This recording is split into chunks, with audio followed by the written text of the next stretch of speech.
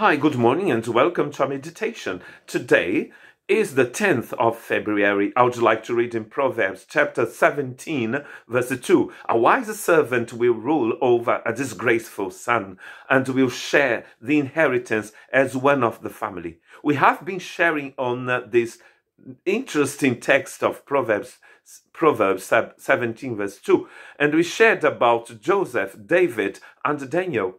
What was that these three men had, that they succeeded, that they actually did the will of God, accomplished the will of God in their time.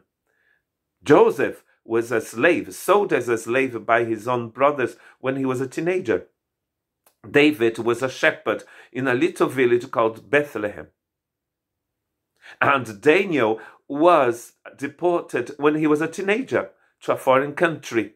He became a wise person, very important person in that amazing and great kingdom. David became the greatest king Israel ever had. Joseph became governor of Egypt.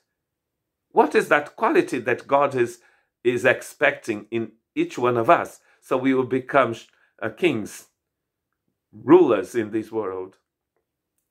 Ecclesiastes chapter 4, verse 13, better a poor but wise youth than an old but foolish king who no longer knows how to receive exaltation or warning here.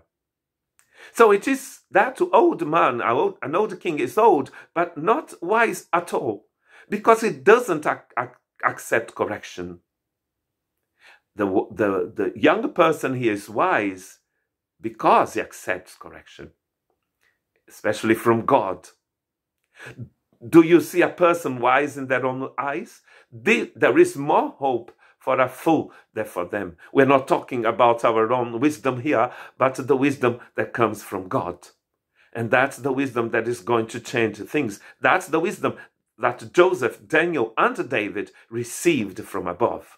Instruct the wise, and they will be wiser still. Teach the righteous, and they will add to their learning. That's Proverbs 9, verse 9.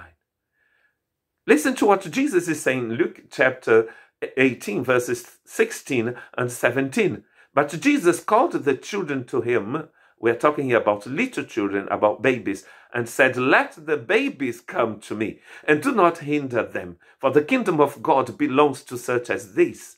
Of course, these babies, they came with the parents, and the disciples were saying, what are they doing here? This is not for children. And Jesus is saying that. Verse 17, truly I tell you, anyone who will not receive the kingdom of God like a little child will never enter it. Imagine if you go on holiday and you tell your baby, I'm going to go on holiday for 3 weeks and just behave yourself. When you come back, your baby will be dead, because a baby is completely dependent on his parents. That's what Jesus is saying, telling his disciples, you have to become like a baby to enter my kingdom. How? In which sense Jesus is saying that? Dependence on him. Completely dependence on him. You cannot do any, apart from me, you can do nothing, says Jesus in John chapter 15. Completely dependence on him. And that's what happened to Joseph, Daniel, and David. They were completely dependent on God. They trusted God. They trusted God's grace.